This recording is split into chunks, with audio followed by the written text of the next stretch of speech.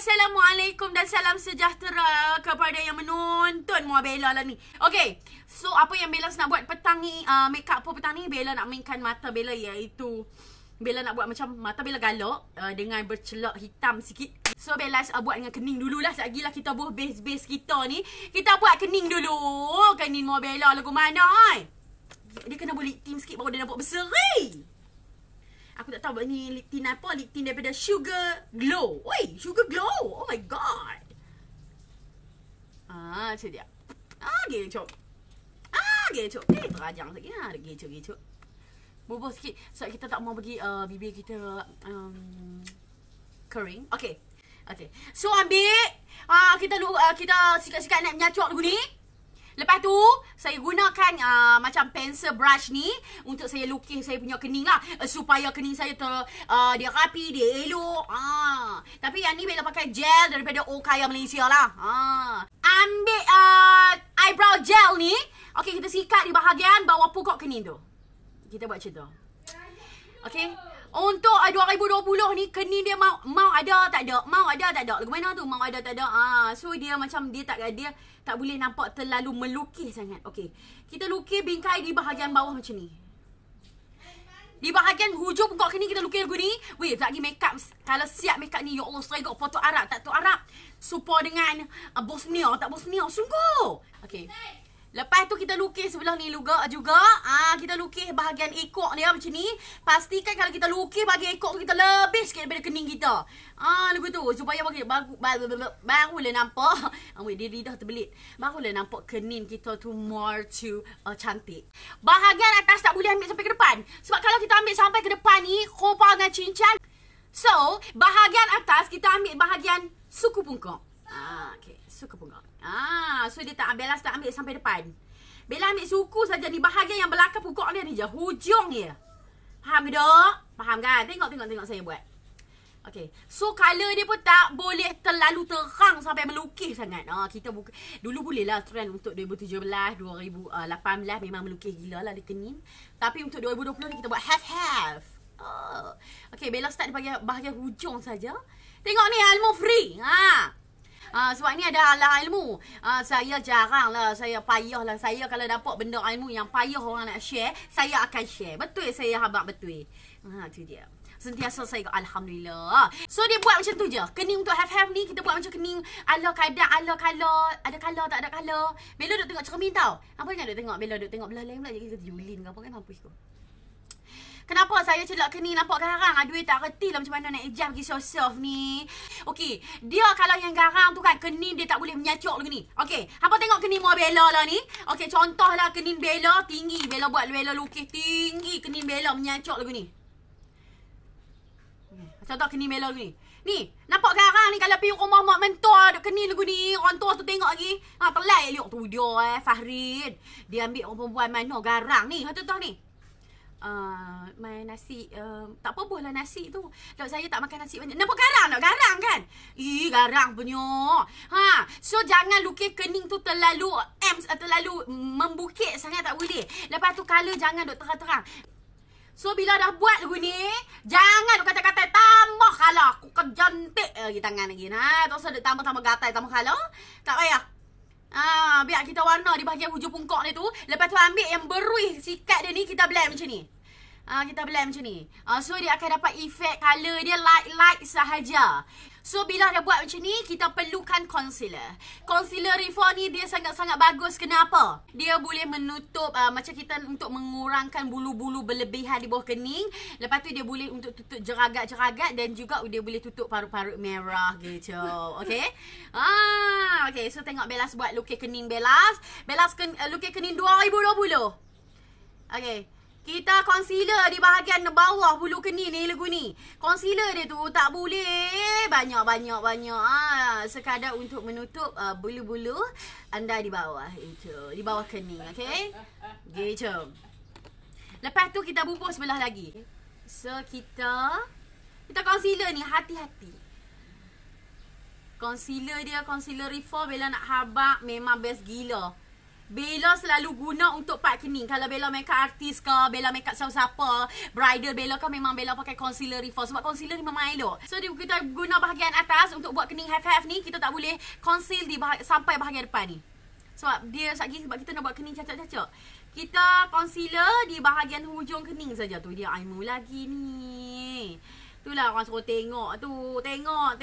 Benda elok. Benda hak kita tak tahu sebelum ni akan tahu. Okay, tengok ni. Ini adalah teknik untuk kening cacak-cacak. Okay. So, kita concealer di separuh saja untuk bahagian kening. Untuk bahagian atas ni. Kita concealer separuh dia macam ni.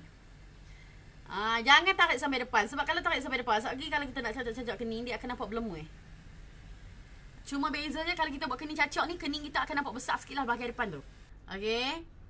Tengok ni, Bellaz concealer ni. Tu dia. Hati-hati. Hati-hati ya guys. Oh, dia hati-hati ya guys pula dah. So, dia kening dia akan jadi, Bella nak buat kening half-half tau. So, half-half dia macam ni. Okay, tarik concealer ni turun bawah dulu. So, kena tengok part bahagian mana yang tak sama, kita kena sama. Kita kena conceal bagi sama. Oh, dia harusin. Okay. So, sekejap lagi Bella nak main dekat mata Bella, line up mata Bella tu. Bella nak bubuh colour celok, colour hitam-hitam. Ya Allah, dia nampak seksi loh. Elok. Hari ni malam masuk lagi saya rasa pisang nangka tu. Nak makan. Sedap loh. Saya rasa pisang nangka tu senang je resepi dia. Siapa duk tengok live Bella kan? IG Bella dekat Instagram. Senang je. Okay. Ambil pisang nangka, kupas, belah dua, potong menyerang gitu. Bubuh dalam periuk. Bubuh. Lepas tu, basuh, bubuh air agak-agak tenggelam pisang tu. Lepas tu, bubuh lah perwarna telur cap pelangi. Nak dia orang panggil perwarna telur cap pelangi, tapi dia bukan untuk hak telur ni. Dia buat kek punya pewarna dia. Lepas tu, bubuh gula, bubuh garam sikit, bodoh pandai settle. Sedap. Okay. So, kening Bella dah jadi lagu tu. So, kita tinggalkan dia dulu. Sebab sekejap baru kita nak cacak-cacak sekejap last sekali. Okay. So, Bellaz nak buat mata Bellaz dulu. Bellaz bubuh eye primer ni. Eye primer ni untuk tahankan eyeshadow lah. Supaya eyeshadow kita nampak lagi terang. Lepas tu eyeshadow ni tahan 1 hari. Nak beli untuk isteri macam mana Bella? Oh ya ke abang? Dia panggil abang. Betul lah, no abang pakai abang-abang kan. Ni abang weh. Ni hampir masuk dekat Bellaz Beauty tu, ada macam-macam je apa yang Bella pakai semua ada. Masuk kat tu nah. Okay. Dia nak beli bagus tengok live Bella nak beli barang kat bini. Nak cari tahu mana? Lauriene ni pun eyeshadow saya pun lawa serupa dengan baju saya hari ni. Okay, Bellaz nak pakai palette daripada Lauriene. Okay, palette dia apa yang Bellaz boleh share kat sini memang best gila. Palette dia ni highlight tau. Highlight untuk kita letak kat bahagian hidung semua tu. Highlight dia memancor-mancor. Ni highlighter. Ini adalah shading hidung, shading pipi. Ini adalah blusher. Kemudian dia ada tekstur dia jenis matte. Okay. Lepas tu dia ada shimmer. Shimmer macam ni, dia shiny sikit. Lepas tu dia ada glitter. Ya Allah, ni dia glitter dia. Glitter dia ni tak gaduh pakai gam, ambil letak terus je. Okay, ni glitter dia. Ya Allah, memancur-mancur. Memancur-mancur. Okay, so harga dia ni RM117. So, all these ada complete. Dia ada blusher, ada highlight, ada shading pipi, shading hidung dan juga eyeshadow. So, boleh buat pelbagai looks. Okay. Bella pakai palette ni, orang panggil palette Lauriene. Bella pakai blending daripada Bellaz Beauty. Brush Bellaz. First, Bellaz akan letak colour soft brown ni. Colour soft brown ni tak boleh buat apa sebab dia adalah satu base untuk eyeshadow kita. Colour dia. Okay, Bella sapu keseluruhan mata macam ni. Tengok teknik Bella ajang untuk blend. Bella dapat banyak mesej daripada followers Bella. Dia kata, Bella, saya ni orang susah. Okay, saya nak masuk kelas Bellaz tak mampu lagi, tapi saya hari-hari saya belajar. Saya belajar live, saya belajar makeup daripada live Bella. Kini alhamdulillah saya dapat makeup orang dan saya dapat menjana pendapatan sendiri. Walaupun dia kata orang kata taklah dia kata taklah banyak, tapi ada, dia kata alhamdulillah. Lepas tu dia tengah kumpul untuk masuk kelas Bellaz. Alhamdulillah kalau masuk kelas Bellaz lagi detail. So kita blend macam tu. So bila ada blend, ini adalah colour macam light brown. Okay, dia jadi macam tu. Kemudian Bella nak ambil colour pink ni. Pink terang ni sikit. Bella nak letak di bahagian hujung mata. Okay, mata nak buat macam efek-efek ni. Bella nak buat mata Bella seksi sikit hari ni. Serius seksi. Bella letak di bahagian hujung soket mata Bella buat naik macam ni. Lighting ni dia melarikan diri. So macam ni Bella buat naik macam tu. Letak di bahagian hujung yang ni colour pink, Bella bubur dekat soket mata Bella macam ni.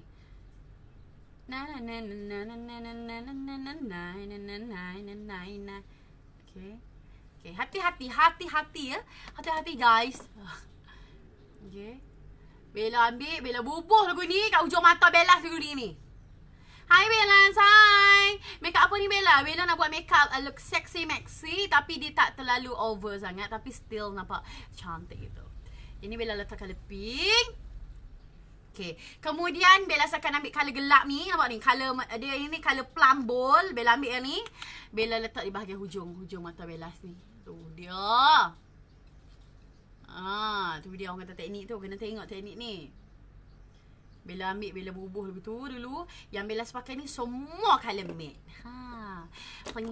Okay. Bella, bila due date Bella bulan 7 ataupun awal bulan 8 betul lah, 7-8 lah orang kata, insyaAllah kan.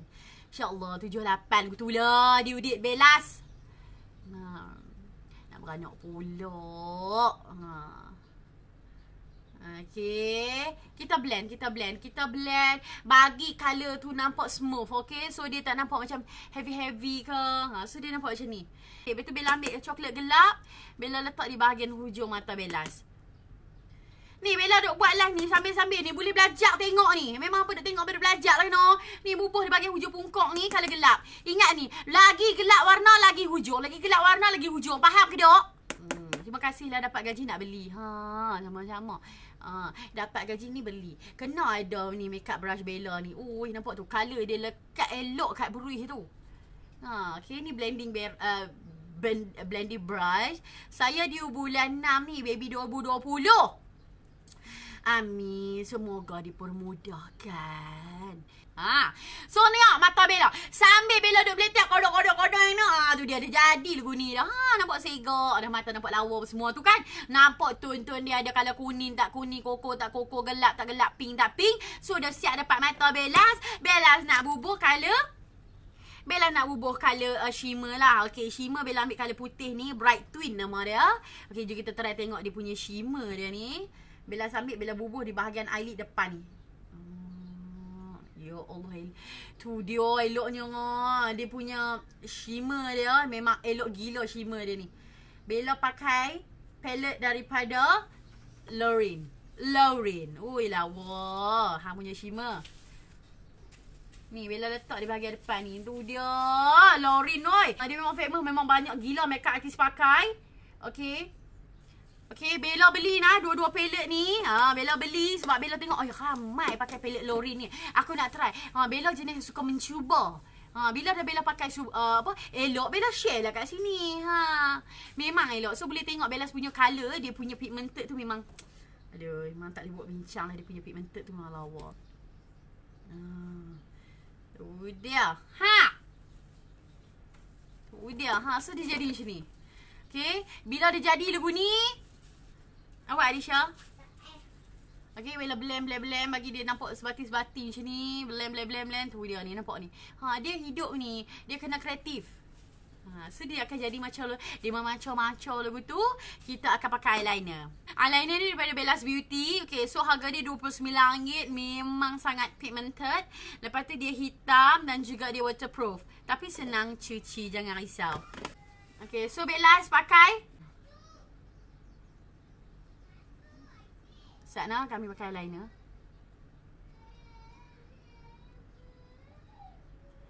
Tu dia. Kami pakai eyeliner baru dia nampak hitam pekat elok mata. Ni eyeliner Bellaz. Sana kami tak cek komen tanpa lagi. Tak suka gerak Jun. Jun eyeliner. Okay. So Bellaz pakai eyeliner, hati-hati sebab eyeliner ni dia kan, apa yang Bellaz boleh sahabat kat sini, eyeliner ni tangan hang je. Tangan hang tu kena mau. Tangan hang tu mau jaga-jagalah. Okay, so Bellaz nak buat dia punya celak Cayaq memang senang, remove and best sangat. Thank you Nazwa.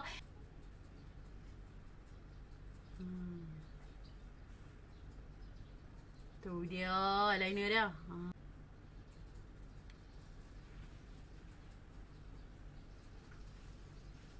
Tu dia eyeliner. Segok berpakai lagu tu kan eyeliner. Okey, kita bubur sebelah lagi. Hei, aku berseria juga pakai eyeliner ni.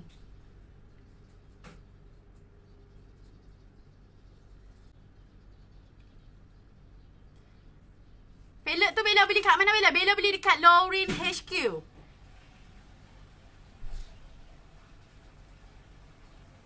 Okey. Oh, lecup. Okey. Bella punya eyeliner. Okey, ni celak Cayaq Bella. Yang bestnya pasal eyeliner ni dia ada shaking ball. Okey. Bila dia ada shaking ball tu dia senang sebab dia tidak mengeringkan kita punya eyeliner. Okey, Bella pakai mascara. Bella kepit dengan mascara Taboq ni dengan pengepit Taboq ni. Okay, ni pengepit daripada 1 Minute Miracle. Dia punya mascara dia, ya Allah. Oh, mana set baru, Mama? Tapi hari ni Bella nak pakai bulu mata. Tu dia saya terus nak berhubung tu. Banyak fikir lah. Okay. Wow, melentik. So, Bella nak pakai dia punya mascara. Mascara Xtreme lentik. Memang Xtreme lentik. Memang super melentik gila. Mascara daripada 1 Minute Miracle mascara ni. Best gila. Bau dia memang nombor 1. Bella habak betul eh. Bau dia memang best sebab bau dia bau apple. Bau apple. Okay, kita pakai mascara daripada 1 Minute Miracle. Yang ni yang mascara yang terbaru tau. Bella habak jujur. Mascara yang ni elok daripada mascara dia yang lama.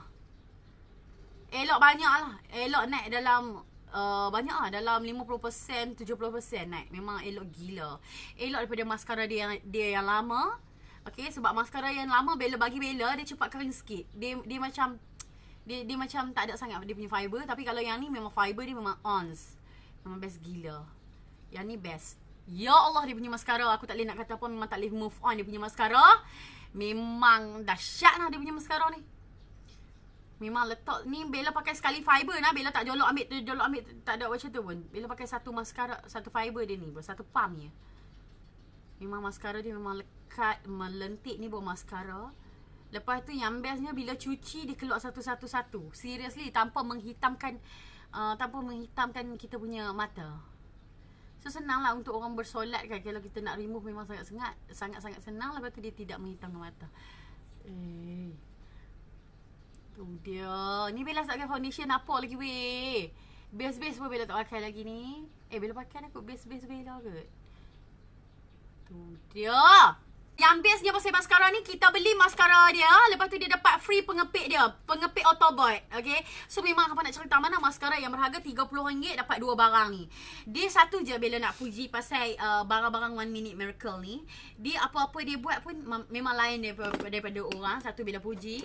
Bila beli eyebrow dia pun dia dapat 2 batang tau. Dia dapat yang ni satu. Lepas tu dia dapat dia punya pencil satu. Okay. Mascara dia juga macam tu.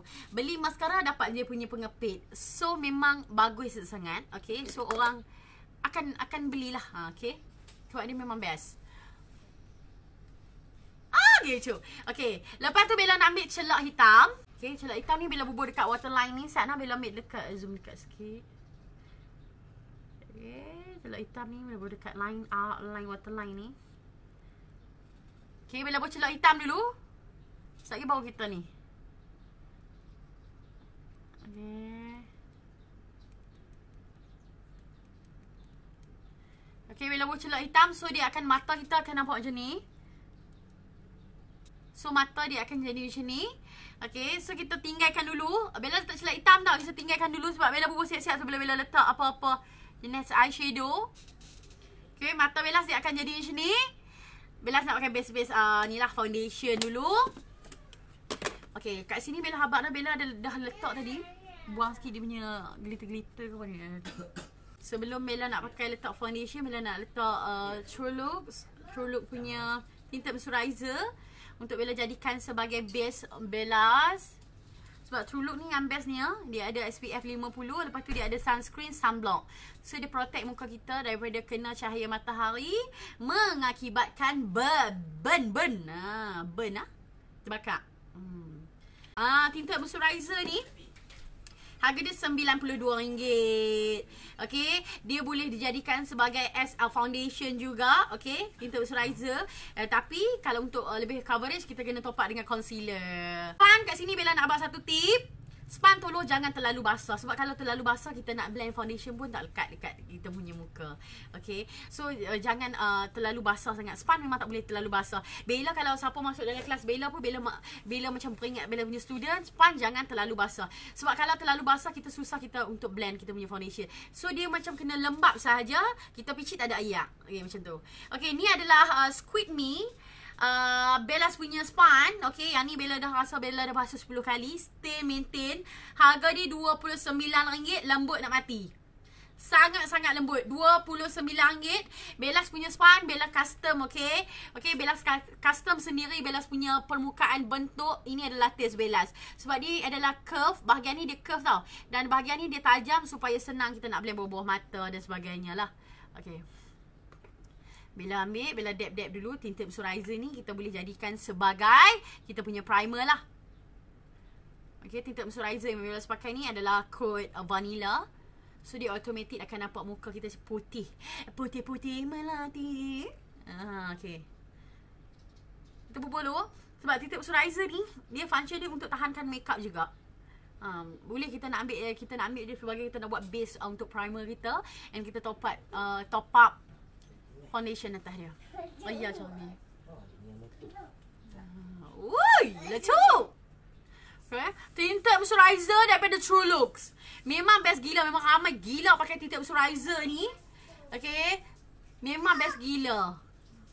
Memang best. So dia ada shade tadi. Ada vanilla, scarlet apa semua. So hampa kena pandai-pandai pilih hampa punya shade.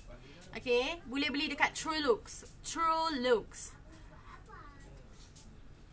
Udah. So Bella dah pakai Tinted Moisturizer daripada Trulooks. Pakai pack dah Tinted Moisturizer saya ni. Okay. So Bella nak pakai foundation daripada Okaya Malaysia. Yang Bella pakai ni kod medium. Nak habis dah. Nak habis dah foundation ni Trulooks dah. Foundation Okaya kami. Okay. Ni foundation daripada Okaya. Yang ni kod medium tau. Kod medium adalah siapa yang suka natural pakai kod medium.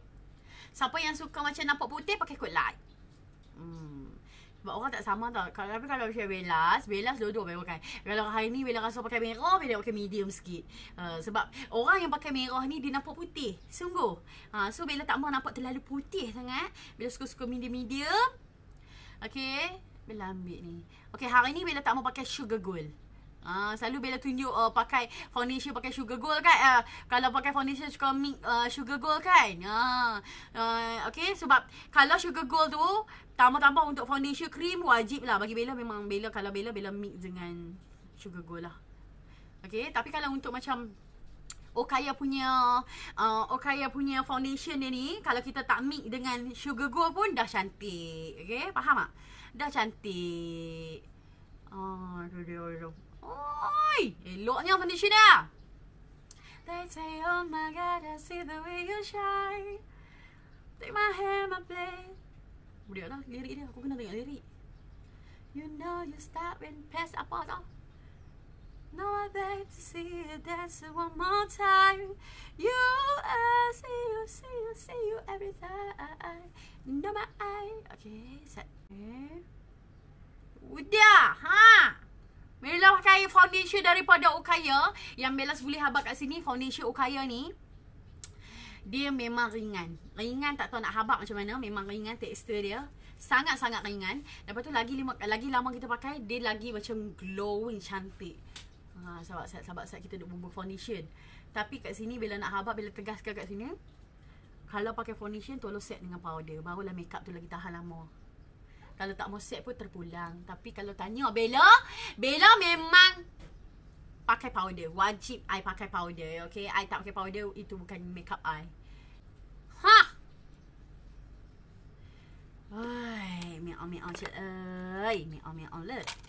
Itu Bella nak ambil bedak Taboq Bellaz. Okay, ni bedak loose powder Bellaz. Nak habis dah. Nak habis dah loose powder aku. Ya Allah.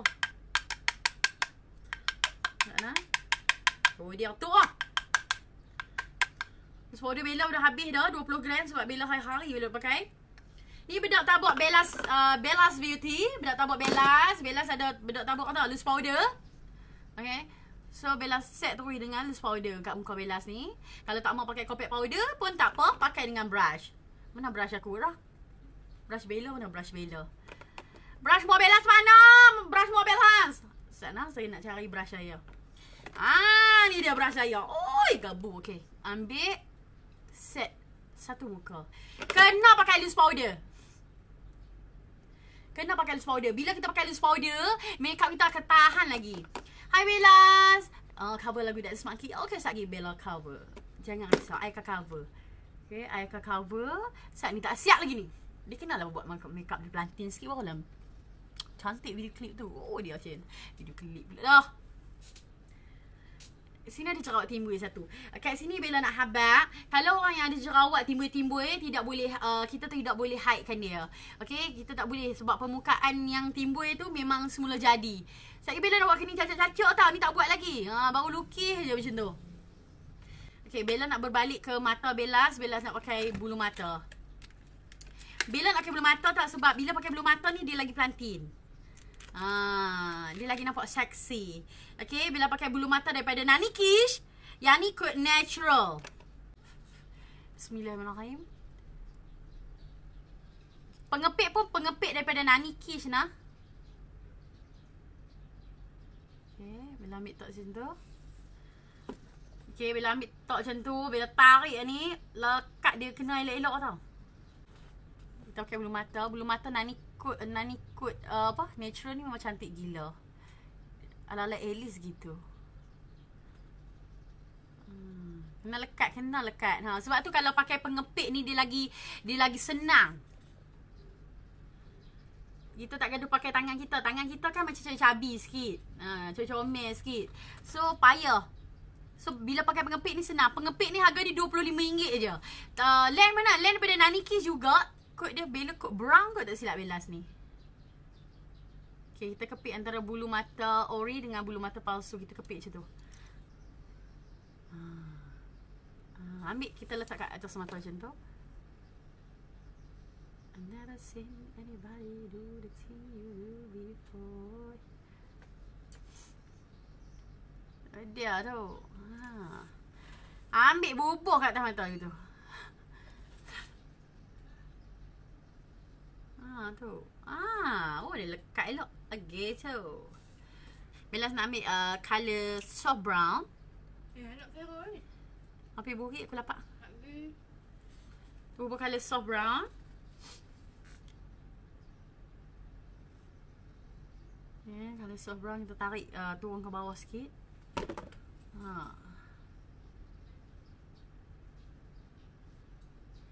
Dia jadi dulu ni. Kalau kita buat colour soft brown, dia akan jadi macam ni. Bella punya live belah ni dia gelap sikit tau sebab cahaya kurang. Aku kata nak beli ring light, tak beli lagi. Saya terlupa.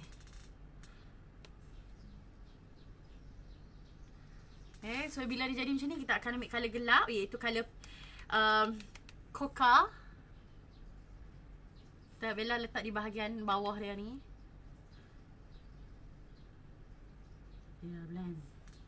Oi.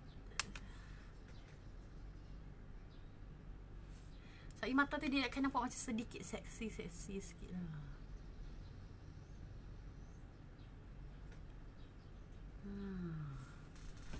lah. So dia akan jadi macam down mata kita akan nampak macam smoky sikit. Okay. Mana celok hitam Bellaz tadi balik? Bellaz ambil celok hitam Bellaz tadi balik. Bella nak layer balik Bella punya waterline ni. Saat nak saya ambil celok hitam sikit.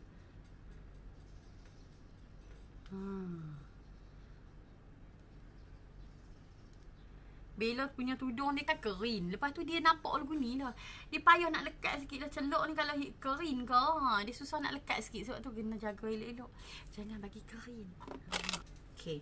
Now Bellaz nak pakai mascara bawah mata. Set lah. Tu dia.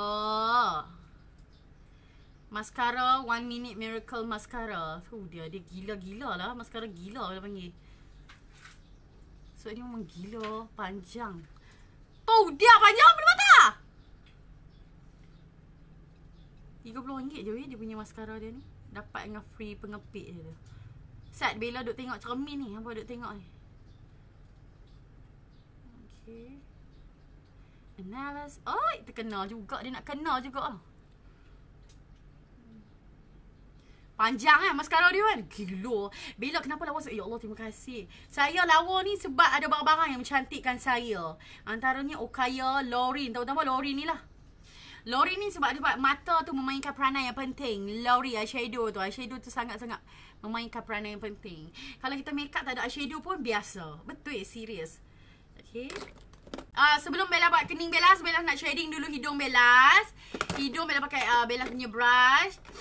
Pakai palette Lauriene juga. Dia punya shading dia letup. Okay. Kita pakai dia punya shading. Okay, shading pun shading daripada palette Lauriene tu lawa. Okay, kita nak shading dulu. Lighting tidak membantu lah. Lighting kami ni bagilah elok sikit. Kami duduk tengah shading ni. Orang lagi nampak hidung mancung ni.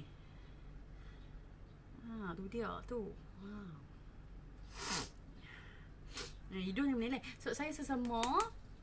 Satu rumah sesama. Allah lah, kesian. Sekali lelaki-lelaki sesama, adik sesama. Habis siapa bawa virus ni? Cantik mata gitu. Lawa kan cantik mata. Mata ni kami pakai eyeshadow daripada Lauriene. Kami panggil Lauriene lah. Biar unik sikit. Palette daripada Lauriene. Nak shading dia. Okay, kita tarik height tarik tu ke bawah sikit tu ni. Sabar Sat.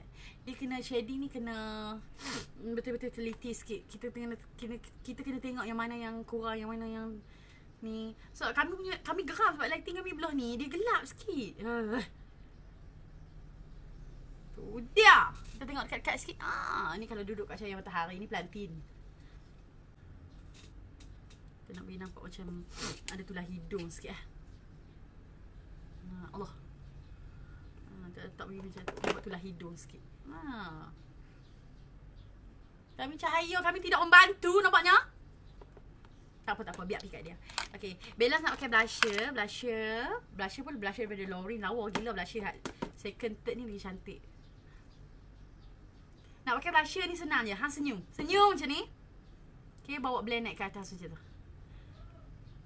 Senyum. Tengok Bella pakai blusher ni. Okay. Apa yang penting? Blend. Okay, blend. Macam mana nak blend? Kena blend bagi nampak colour tu smooth dekat bahagian pipi. Woi, blusher Lauriene yang ni palette ni malah lawa gila. Untunglah ada eyeshadow, ada blusher, ada highlight. Menang. Manis dia senyuman kat Bella. Ya Allah, terima kasih. Kami kembang pun tak tahu nak habaq ke mana. Lawanya Bella. Ya Allah, terima kasih. Bella kecek Kelantan lah sambil make up tu best dengar. Boleh belakang kita nak. Boleh belakang kalau kita nak kecek apa pun. Kita ni kita bubuh blusher. Hang bubuh sikit kat hidung barulah nampak comel. Barulah nampak comel dah. Okay, kat sini apa yang Bellaz boleh habaq kat sini. Bellaz blend blusher Bellaz sampai sini. Okay, tenang ni. Okay. Oi, meak lah. Bubuh kat hidung ni.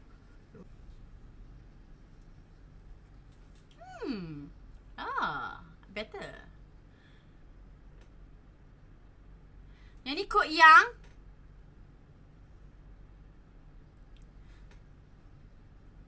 woi, lawa kali ni. Barulah matching.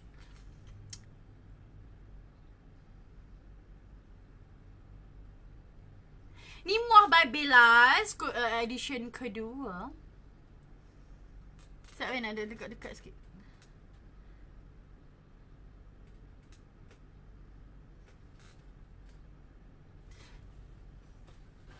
Ni MUAH by Bellaz kod yang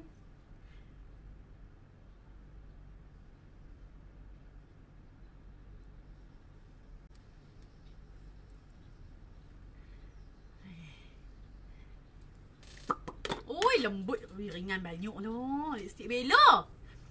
Okay, yang ni MUAH by Bellaz. Yang ni kod yang. Okay, yang ni kod yang. Lepas tu dia punya tekstur dia. Ya Allah, Tak tahu nak habaq macam mana. Memang ya Allah. Sebab Bella nak beli Bella punya tudung. Sebelum tu kita nak letak sedikit highlighter.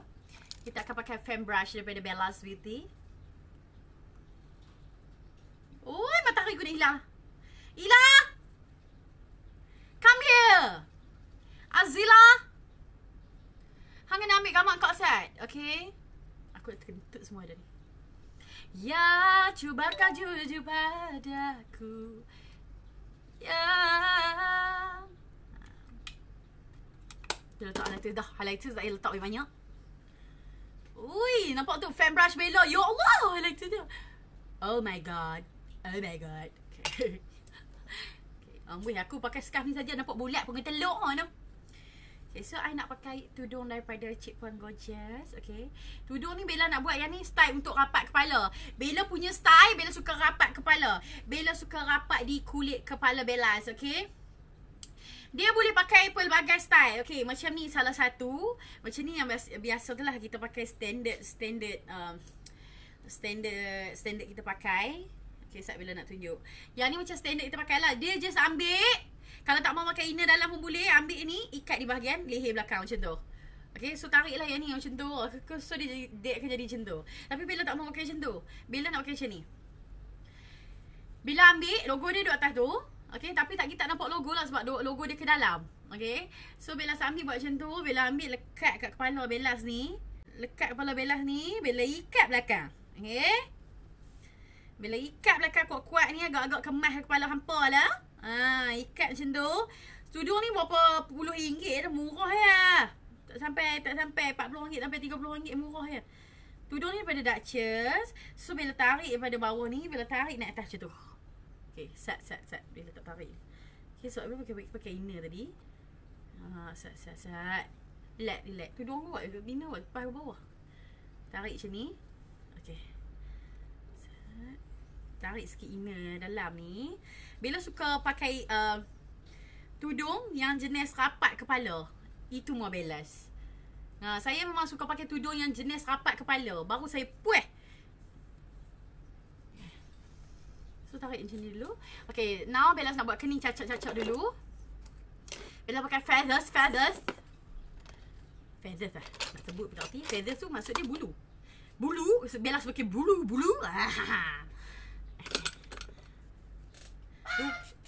Tak kita tolong ambil gambar kau. Lupa lah tadi Bella nak Bella pakai serum apa semua kan. Ya Allah.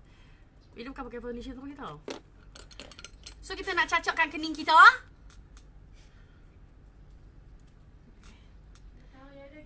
Ada lagi kan?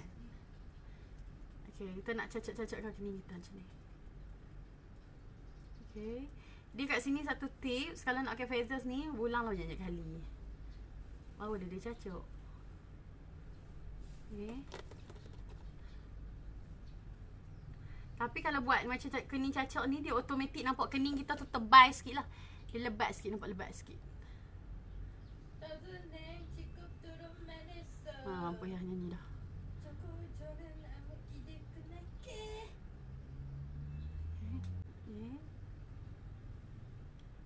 Okay, Bella buat di bahagian depan bulu dia terangkat saja. So bahagian belakang tu Bella tak buat. Cacak lagi.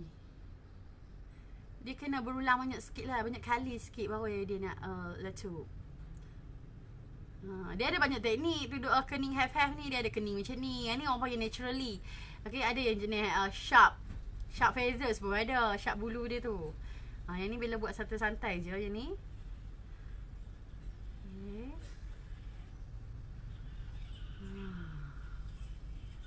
Dia kalau takat gambar sikit dia cantik lah. Dia nampak macam kening tu. Alamak, naturalnya dia punya kening. Tu dia. Dia punya kening memang ya Allah.